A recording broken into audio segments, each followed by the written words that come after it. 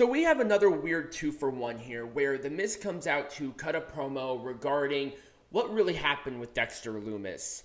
And I really like this because it still shows ambiguity of what truly happened.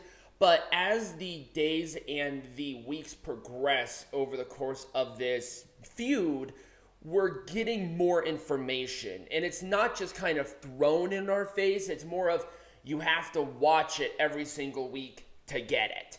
And I think that actually makes this rivalry, I would say, somewhat more dynamic.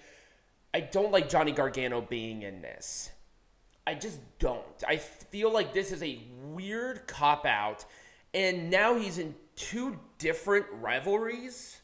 What the hell is this? This is not AEW. You don't have to put a bunch of people in multiple rivalries. It just makes everything so unnecessarily confusing given what happens later in the show.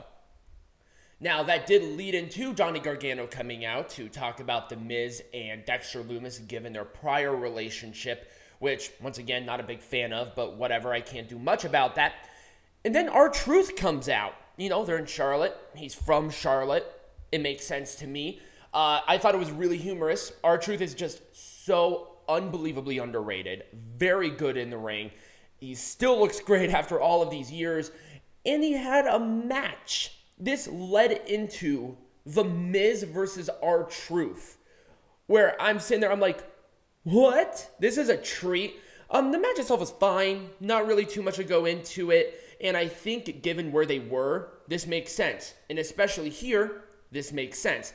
Maybe opening match, but I think where it is and what they did with it, I really can't do anything too much to make it more majestic.